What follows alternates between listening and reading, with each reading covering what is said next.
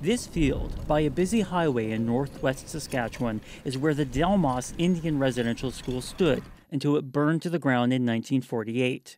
The 13-acre site, like others across Canada, is being combed by workers using ground-penetrating radar. But in a first for Saskatchewan, the wider public has been invited to witness the search in real time. The 6 First Nations involved say they want to turn a new page in Canada's residential school history. We made this public because we're tired of keeping secrets. Canada kept us a secret for so long. It's time that these secrets are revealed and to be shared with everybody, but to be shared with the public, with our First Nations, with Delmas. First Nations members watched from the side as the radar work got underway. Some even helped push the search equipment.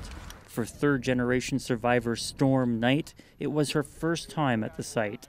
Her grandparents went to Delmas Residential School. It's intense. It's a really intense feeling. I've cried a lot already.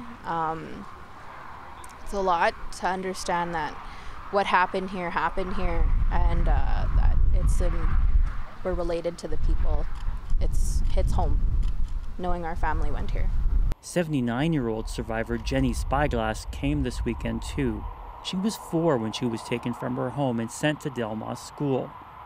Visiting the site brought back painful memories of being separated from her mother and punished by staff for simply hugging her siblings. They took that love away from my mom. A 2 or 3-year-old girl would love to have their mom with them every day, every morning, feeding them, loving them.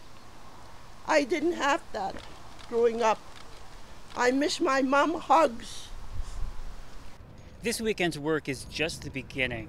Battleforge Agency Tribal Chief says it has several other sites it would like to search. That includes land closer to the North Saskatchewan River, just on the other side of the highway here. And no matter what they find, the group promises to share its findings with the public as soon as it knows. Guy Kemville, CBC News, Delmas, Saskatchewan.